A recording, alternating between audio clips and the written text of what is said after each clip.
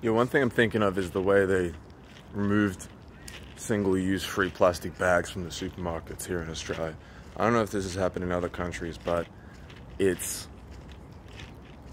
man, what a W for the supermarkets, where they can put the responsibility of reducing plastic usage onto the consumer rather than on the producer. You guys have to bring your bag to the store, or you gotta pay 50 cents for this other bag. We made it a reusable bag, basically meaning that it's got more plastic in it than before, and we charge you for it. What a genius move. And then it says, please reuse. If you notice now, all fucking plastic products say, please reuse on it, as if that makes a fucking difference. They got it twisted, because it goes reduce, reuse, recycle, but that's the order of priority. You gotta reduce first, but reduction of consumption is completely antithetical to the entire foundation of the economic system here, so it doesn't work. It doesn't work. How are you going to reduce when you step outside and everything around you is telling you to increase your consumption?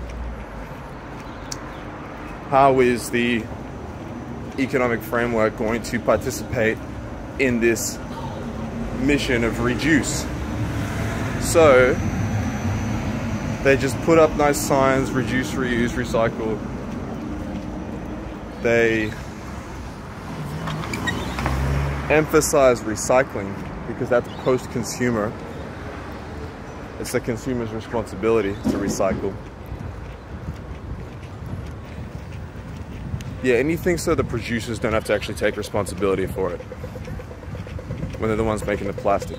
And I don't know if any of you guys have worked behind the scenes at a supermarket or grocery store, but there are heaps of plastic involved in every stage of the thing before it gets to the consumer.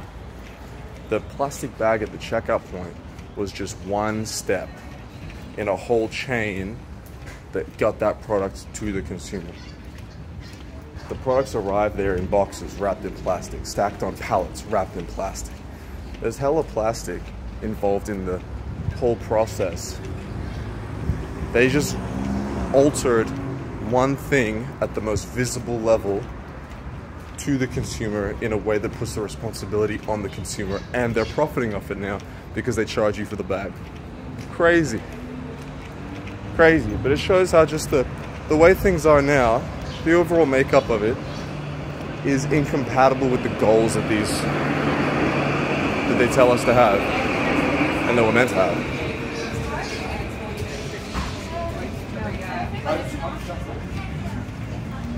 So yeah, man, it's a scam.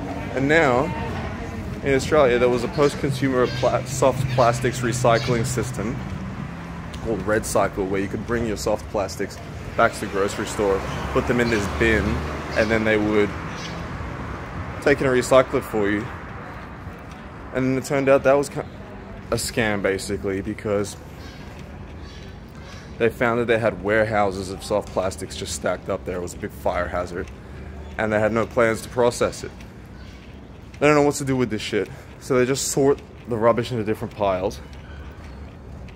It might just all go to landfill, and they do nothing, basically, to actually change anything.